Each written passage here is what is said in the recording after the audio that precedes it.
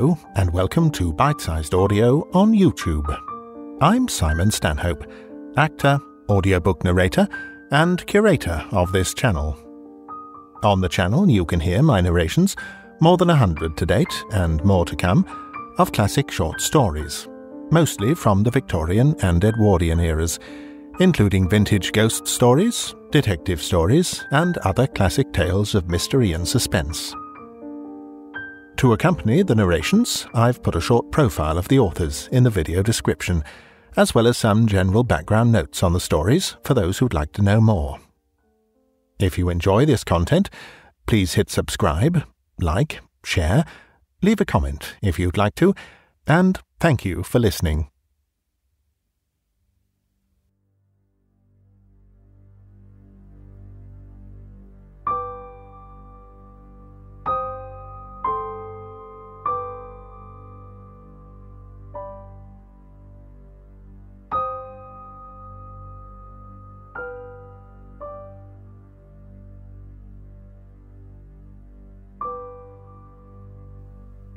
To be taken with a grain of salt. The Trial for Murder by Charles Dickens. I have always noticed a prevalent want of courage, even among persons of superior intelligence and culture, as to imparting their own psychological experiences when those have been of a strange sort. Almost all men are afraid that what they could relate in such wise would find no parallel or response in a listener's internal life, and might be suspected or laughed at. A truthful traveller, who should have seen some extraordinary creature in the likeness of a sea-serpent, would have no fear of mentioning it. But the same traveller, having had some singular presentiment, impulse, vagary of thought, vision, so-called, dream, or other remarkable mental impression, would hesitate considerably before he would own to it. To this reticence I attribute much of the obscurity in which such subjects are involved.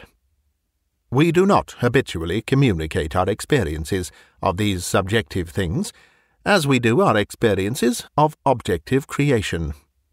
The consequence is that the general stock of experience in this regard appears exceptional, and really is so, in respect of being miserably imperfect. In what I am going to relate, I have no intention of setting up, opposing, or supporting any theory whatever. I know the history of the bookseller of Berlin. I have studied the case of the wife of a late astronomer royal, as related by Sir David Brewster, and I have followed the minutest details of a much more remarkable case of spectral illusion occurring within my private circle of friends. It may be necessary to state, as to this last, that the sufferer, a lady, was in no degree, however distant, related to me. A mistaken assumption on that head might suggest an explanation of a part of my own case, but only a part, which would be wholly without foundation. It cannot be referred to my inheritance of any developed peculiarity, nor had I ever before any at all similar experience, nor have I ever had any at all similar experience since. It does not signify how many years ago, or how few, a certain murder was committed in England, which attracted great attention. We hear more than enough of murderers as they rise in succession to their atrocious eminence, and I would bury the memory of this particular brute, if I could, as his body was buried in Newgate Jail. I purposely abstain from giving any direct clue to the criminal's individuality. When the murder was first discovered, no suspicion fell, or I ought rather to say, for I cannot be too precise in my facts, it was nowhere publicly hinted that any suspicion fell, on the man who was afterwards brought to trial. As no reference was at that time made to him in the newspapers, it is obviously impossible that any description of him can at that time have been given in the newspapers. It is essential that this fact be remembered. Unfolding at breakfast my morning paper containing the account of that first discovery, I found it to be deeply interesting, and I read it with close attention. I read it twice, if not 3 times. The discovery had been made in a bedroom, and, when I laid down the paper, I was aware of a flash, rush, flow. I do not know what to call it. No word I can find is satisfactorily descriptive, in which I seemed to see that bedroom passing through my room, like a picture impossibly painted on a running river. Though almost instantaneous in its passing, it was perfectly clear, so clear that I distinctly, and with a sense of relief, observed the absence of the dead body from the bed. It was in no romantic place that I had this curious sensation, but in chambers in Piccadilly, very near to the corner of St. James's Street. It was entirely new to me. I was in my easy-chair at the moment, and the sensation was accompanied with a peculiar shiver, which started the chair from its position, but it is to be noted that the chair ran easily on casters. I went to one of the windows. There are 2 in the room, and the room is on the 2nd floor, to refresh my eyes with the moving objects down in Piccadilly. It was a bright autumn morning, and the street was sparkling and cheerful. The wind was high.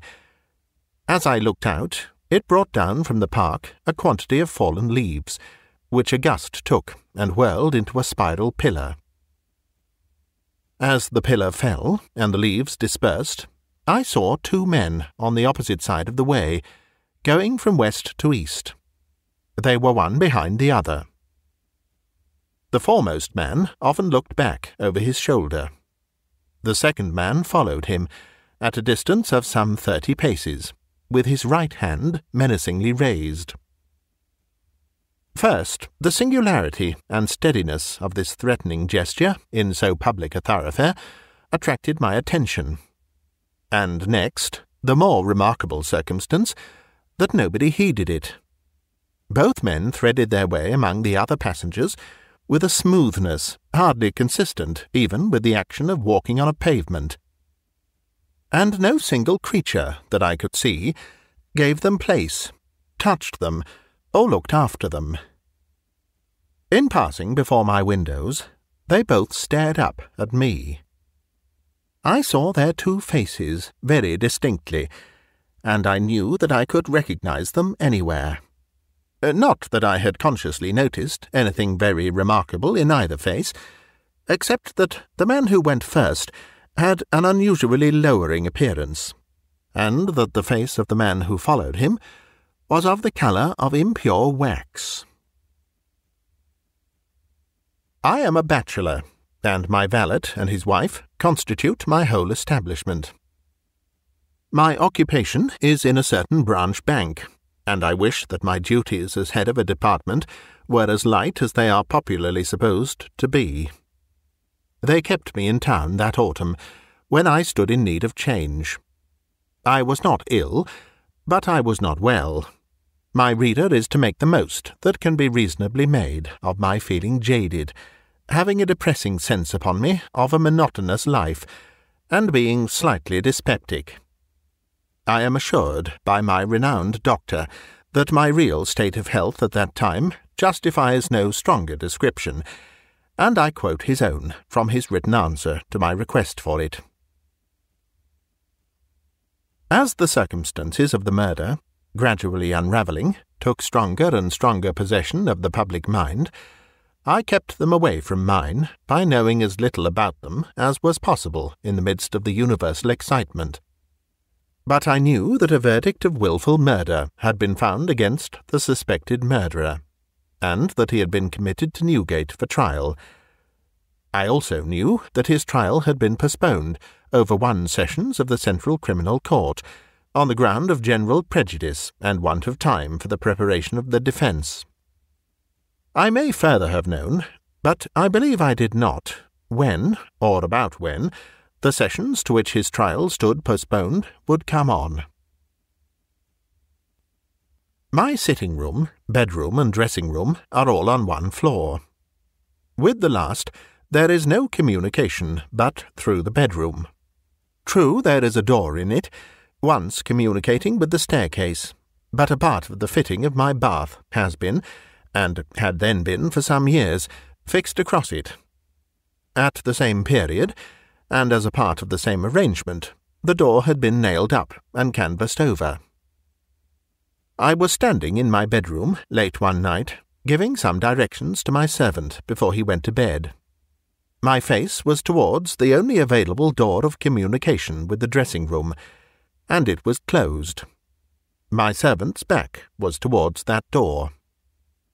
While I was speaking to him, I saw it open, and a man look in, who very earnestly and mysteriously beckoned to me. That man was the man who had gone second of the two along Piccadilly, and whose face was of the colour of impure wax. The figure, having beckoned, drew back and closed the door. With no longer pause than was made by my crossing the bedroom, I opened the dressing-room door and looked in. I had a lighted candle already in my hand. I felt no inward expectation of seeing the figure in the dressing-room, and I did not see it there. Conscious that my servant stood amazed, I turned round to him and said, "Derrick, could you believe that in my cool senses I fancied I saw—" As I there laid my hand upon his breast, with a sudden start he trembled violently, and said, "Oh, Lord, yes, sir, a dead man beckoning." Now, I do not believe that this John Derrick, my trusty and attached servant for more than 20 years, had any impression whatever of having seen any such figure, until I touched him. The change in him was so startling, when I touched him, that I fully believe he derived his impression in some occult manner from me, at that instant. I bade John Derrick bring me some brandy, and I gave him a dram, and was glad to take one myself. Of what had preceded that night's phenomenon, I told him not a single word. Reflecting on it, I was absolutely certain that I had never seen that face before, except on the one occasion in Piccadilly. Comparing its expression when beckoning at the door with its expression when it had stared up at me as I stood at my window, I came to the conclusion that on the first occasion it had sought to fasten itself upon my memory, and that on the second occasion it had made sure of being immediately remembered.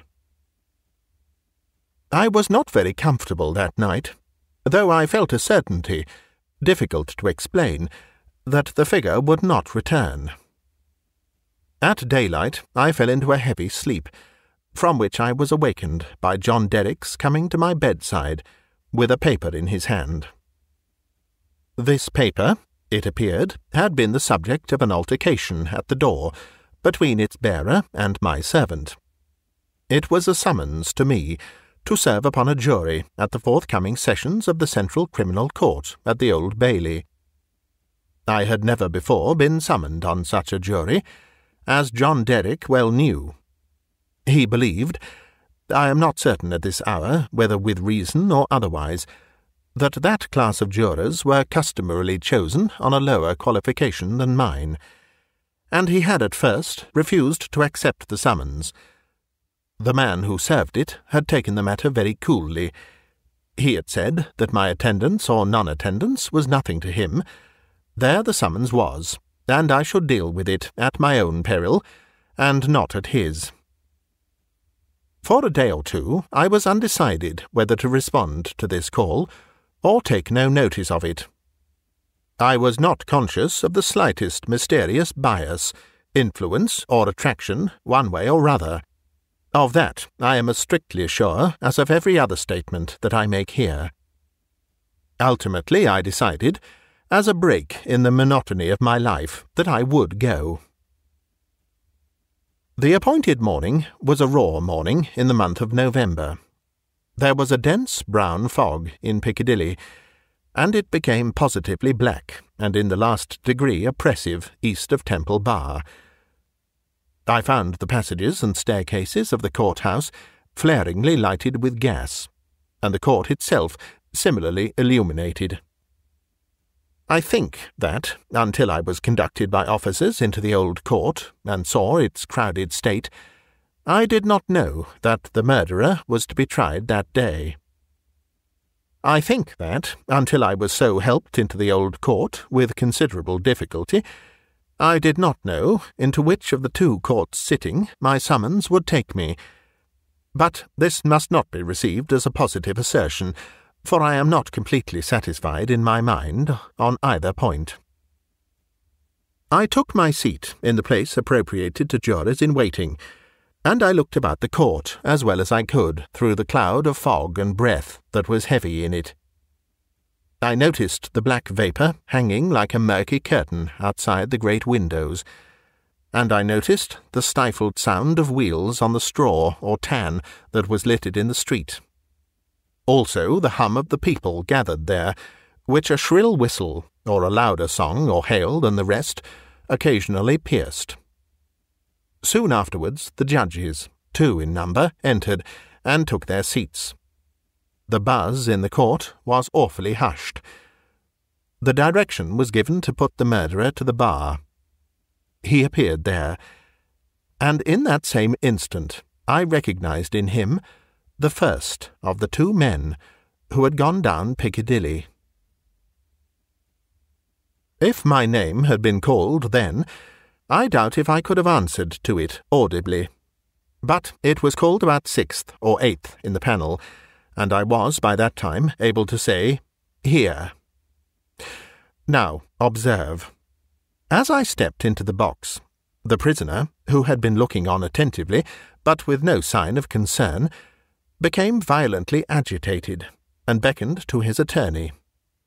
The prisoner's wish to challenge me was so manifest that it occasioned a pause, during which the attorney, with his hand upon the dock, whispered with his client, and shook his head.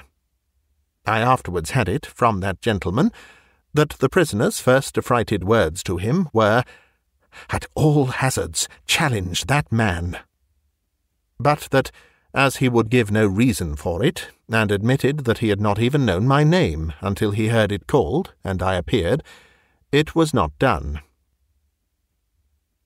Both on the ground already explained, that I wish to avoid reviving the unwholesome memory of that murderer, and also because a detailed account of his long trial is by no means indispensable to my narrative, I shall confine myself closely to such incidents in the 10 days and nights during which we, the jury, were kept together, as directly bear on my own curious personal experience. It is in that, and not in the murderer, that I seek to interest my reader. It is to that, and not to a page of the Newgate calendar, that I beg attention.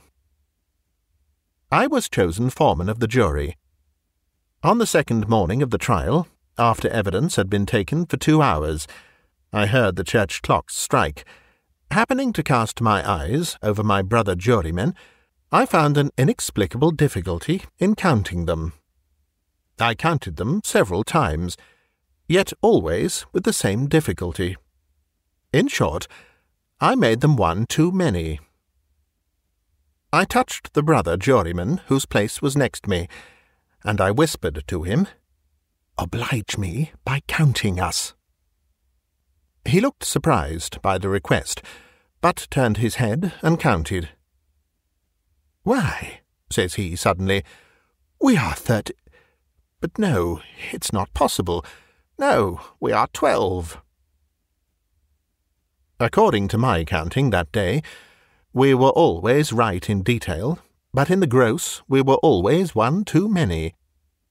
There was no appearance, no figure to account for it, but I had now an inward foreshadowing of the figure that was surely coming. The jury were housed at the London Tavern. We all slept in one large room on separate tables, and we were constantly in the charge and under the eye of the officer sworn to hold us in safe keeping. I see no reason for suppressing the real name of that officer. He was intelligent, highly polite, and obliging, and, I was glad to hear, much respected in the city. He had an agreeable presence, good eyes, enviable black whiskers, and a fine sonorous voice. His name was Mr. Harker. When we turned into our 12 beds at night, Mr. Harker's bed was drawn across the door. On the night of the second day, not being disposed to lie down, and seeing Mr. Harker sitting on his bed, I went and sat beside him, and offered him a pinch of snuff. As Mr. Harker's hand touched mine, in taking it from my box, a peculiar shiver crossed him, and he said, "Who is this?" Following Mr. Harker's eyes, and looking along the room, I saw again the figure I expected, the second of the two men who had gone down Piccadilly. I rose, and advanced a few steps, then stopped and looked round at Mr. Harker. He was quite unconcerned, laughed, and said in a pleasant way, "I thought for a moment we had a 13th juryman without a bed, but I see it is the moonlight." Making no revelation to Mr. Harker, but inviting him to take a walk with me to the end of the room, I watched what the figure did. It stood for a few moments by the bedside of each of my 11 brother jurymen, close to the pillow. It always went to the right-hand side of the bed, and always passed out, crossing the foot of the next bed. It seemed, from the action of the head, merely to look down pensively at each recumbent figure. It took no notice of me, or of my bed, which was that nearest to Mr. Harker's. It seemed to go out where the moonlight came in, through a high window, as by an aerial flight of stairs. Next morning at breakfast it appeared that everybody present had dreamed of the murdered man last night, except myself and Mr. Harker. I now felt as convinced that the second man who had gone down Piccadilly was the murdered man, so to speak, as if it had been borne into my comprehension by his immediate testimony. But even this took place, and in a manner for which I was not at all prepared. On the 5th day of the trial, when the case for the prosecution was drawing to a close, a miniature of the murdered man, missing from his bedroom upon the discovery of the deed, and afterwards found in a hiding-place where the murderer had been seen digging, was put in evidence. Having been identified by the witness under examination, it was handed up to the bench, and thence handed down to be inspected by the jury. As an officer in a black gown was making his way with it across to me, the figure of the second man who had gone down Piccadilly impetuously started from the crowd, caught the miniature from the officer, and gave it to me with his own hands, at the same time saying, in a low and hollow tone, before I saw the miniature, which was in a locket, "I was younger then, and my face was not then drained of blood." It also came between me and the brother juryman to whom I would have given the miniature, and between him and the brother juryman to whom he would have given it, and so passed it on through the whole of our number, and back into my possession. Not one of them, however, detected this. At table, and generally when we were shut up together in Mr. Harker's custody, we had from the first naturally discussed the day's proceedings a good deal. On that 5th day, the case for the prosecution being closed, and we having that side of the question in a completed shape before us, our discussion was more animated and serious. Among our number was a vestryman, the densest idiot I have ever seen at large, who met the plainest evidence with the most preposterous objections, and who was sided with by 2 flabby parochial parasites, all the 3 impanelled from a district so delivered over to fever that they ought to have been upon their own trial for 500 murders.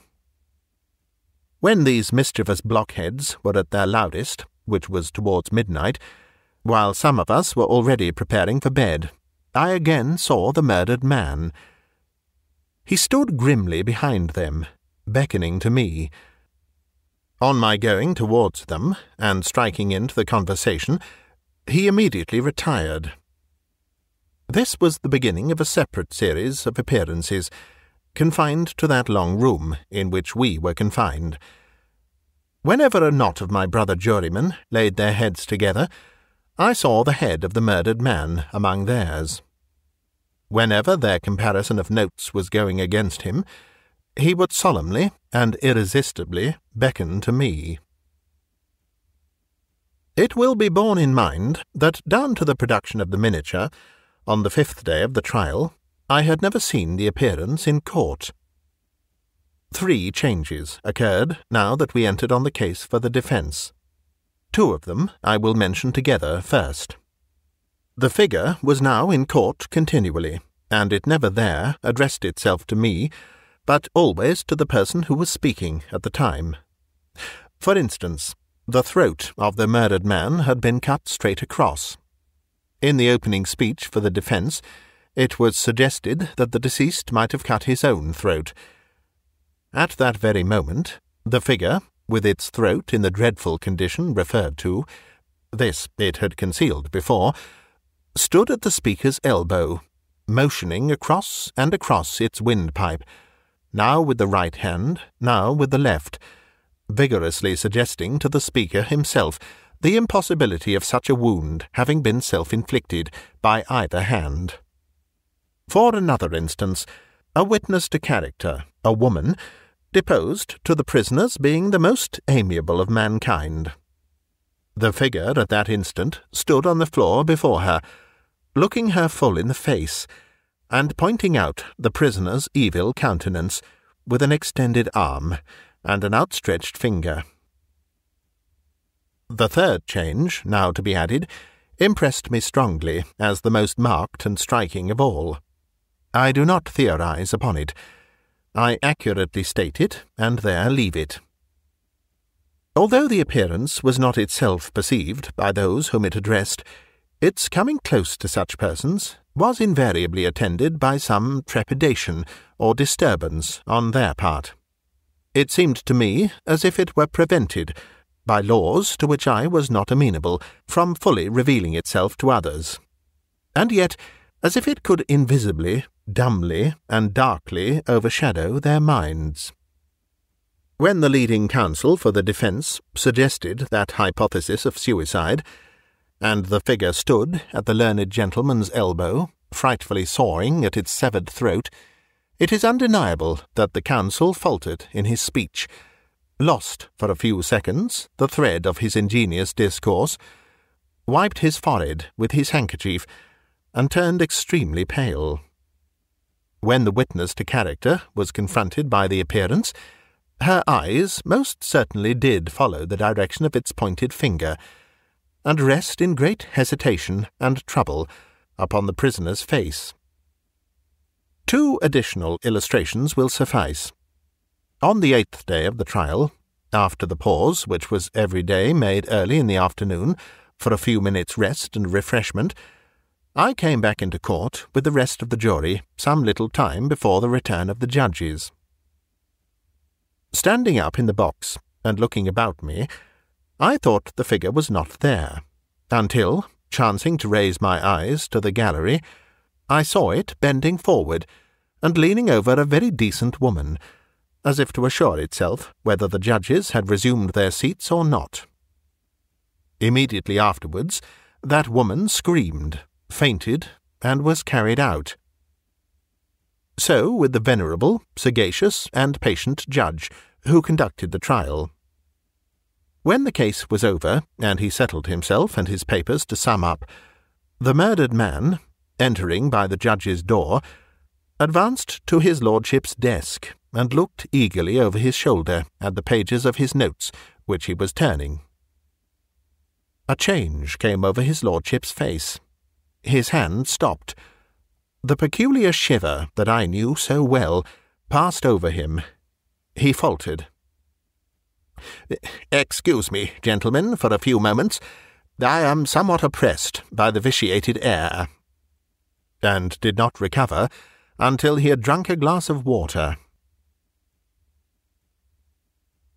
Through all the monotony of 6 of those interminable 10 days, the same judges and others on the bench, the same murderer in the dock, the same lawyers at the table, the same tones of question and answer rising to the roof of the court, the same scratching of the judge's pen, the same ushers going in and out, the same lights kindled at the same hour when there had been any natural light of day, the same foggy curtain outside the great windows when it was foggy, the same rain pattering and dripping when it was rainy, the same footmarks of turnkeys and prisoner, day after day, on the same sawdust, the same keys locking and unlocking the same heavy doors.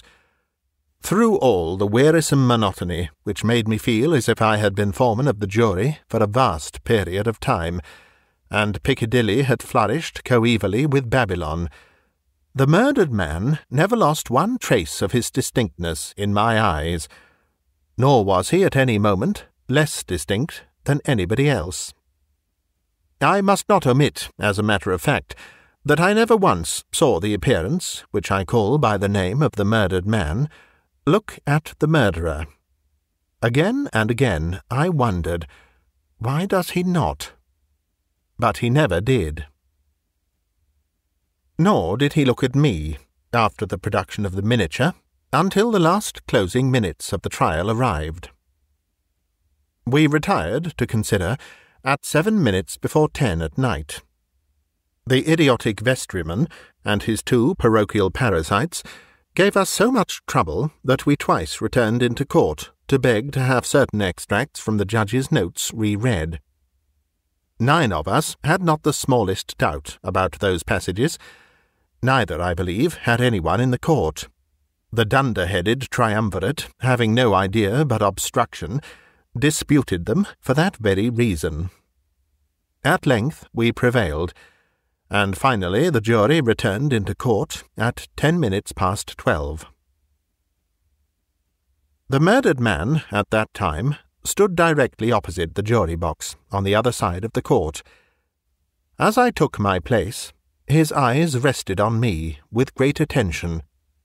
He seemed satisfied, and slowly shook a great grey veil, which he carried on his arm for the first time, over his head and whole form.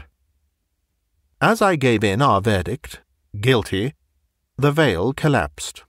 All was gone, and his place was empty. The murderer, being asked by the judge, according to usage, whether he had anything to say before sentence of death should be passed upon him, indistinctly muttered something which was described in the leading newspapers of the following day as a few rambling, incoherent, and half-audible words, in which he was understood to complain that he had not had a fair trial, because the foreman of the jury was prepossessed against him. The remarkable declaration that he really made was this: "My lord, I knew I was a doomed man when the foreman of my jury came into the box. My lord, I knew he would never let me off, because before I was taken he somehow got into my bedside in the night, woke me, and put a rope round my neck."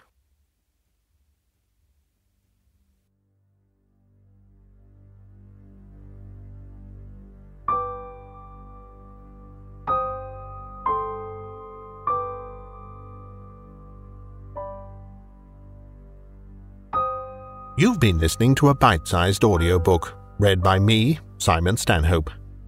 If you'd like to help me to keep producing new content, you can find links in the video description to my Patreon page, or to buy me a coffee.